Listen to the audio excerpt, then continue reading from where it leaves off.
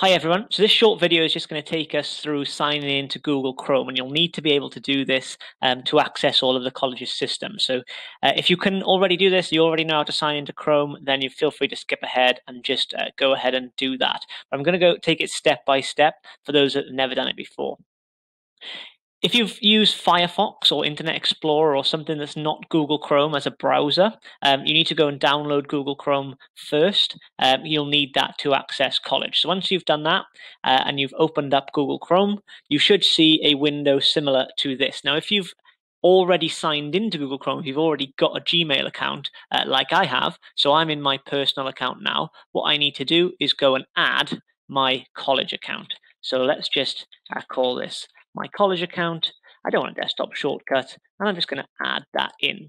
Now, once you've done that, you should see the picture in the top right has changed. It was my face. Now it's this little animal. And I am already a Chrome user because I've already got my college account. My details are on the right-hand side of this video, and they are my college ID. So that's my 5 numbers. I'm not going to use my 5 numbers because I'm not a student, but you will be. So use your 5 numbers at brogen.ac.uk. Click next, type in your password, and the password is also, the format of the password is also to the right hand side of this video.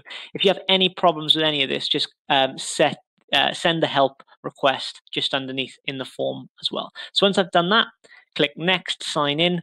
Always click yes, I'm in to turn on sync. That just makes everything a lot easier. And then once that's done, you should now have full access to your college account. So in the top right hand corner, you can go into Gmail and just check that your Brogen College emails come up. And once that's done, everything should be signed in. You should be able to continue with the induction. If you do have any questions, just click on the Get Help button just underneath this video.